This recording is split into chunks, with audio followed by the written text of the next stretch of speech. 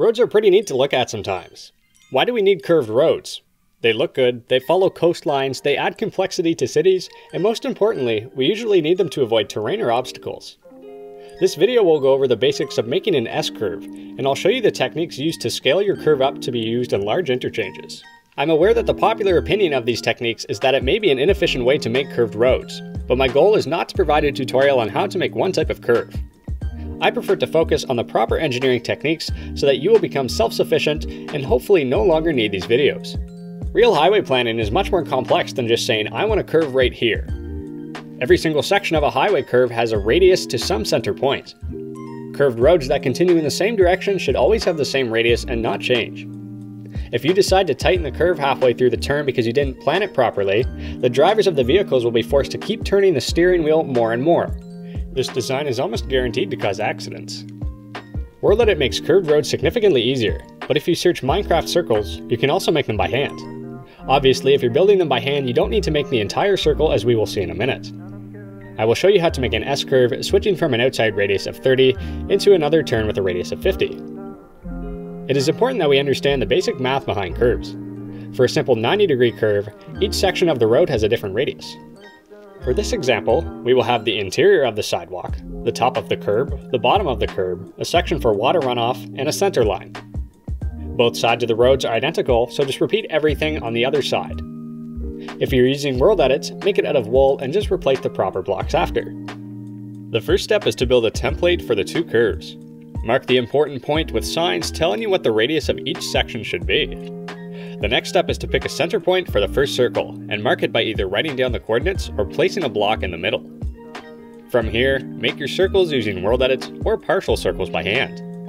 Before we build the second curve, we need to understand a math concept known as the unit circle. Applying this concept will significantly reduce the amount of guessing you have to do. The unit circle is used all the time in math.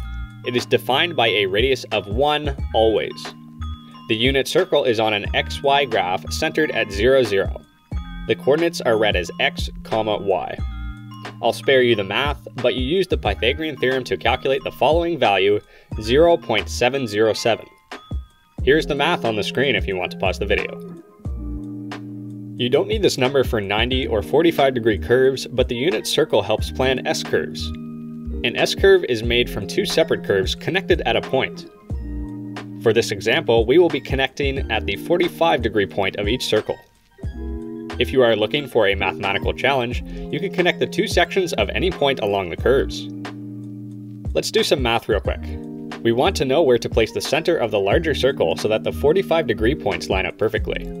I have decided to choose an interior radius of 50 blocks for the second curve. Using the value we found earlier, we can scale up 0.707 by a factor of 50, which is our radius. 50 times 0.707 gives 35.4, but since our Minecraft radius starts around the very middle of the block, we need to add 0.5 and then round. 35.4 plus 0.5 is 35.9, which is very close to 36. Now, if we go 36 blocks out from the 45-degree point marked on the screen, and down another 36 blocks, both numbers including the initial block, we now know where the center of the new circle is. If you're using World Edit, make the curves at slightly different heights and use the move command after you're done. From here, we can repeat the same process as before. Notice how the curves line up very closely. It is unlikely that they will line up perfectly since Minecraft is made of blocks. Make minor adjustments until you think it looks good. Next, if you have been using World Edit, delete the excess of your circles. The final step is to fill in and replace the blocks as shown here. Congratulations, you've just made an S-curve, and your city is superior to 99% of all other Minecraft cities. Using these techniques, you can scale up your roads to make large interchanges, incorporate height changes, and even have complex, multi-lane curves with road dividers. If you found this video useful, hit the like button for the YouTube algorithm. It only takes a second and it really helps me out. I am also always open to video ideas, so leave a comment saying what you want me to make next.